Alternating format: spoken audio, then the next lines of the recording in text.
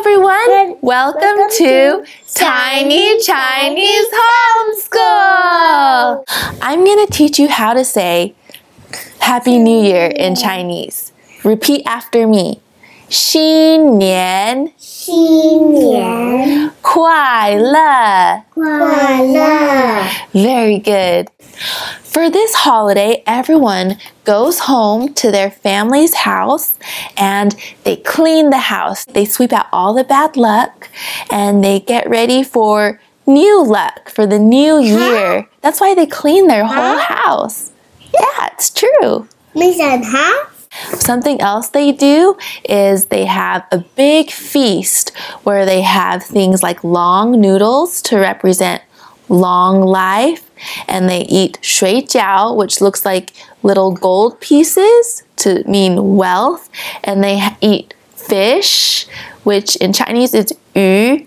So it kind of sounds like surplus or 多余. So if you eat fish, it means you will always have enough or always have more than you need. And the last thing they do is they have 红包.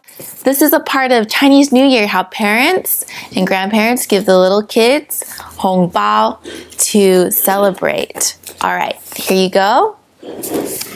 Go ahead and open it and see what's inside. There it is. $1. Why did you give me a $5? What are you gonna buy?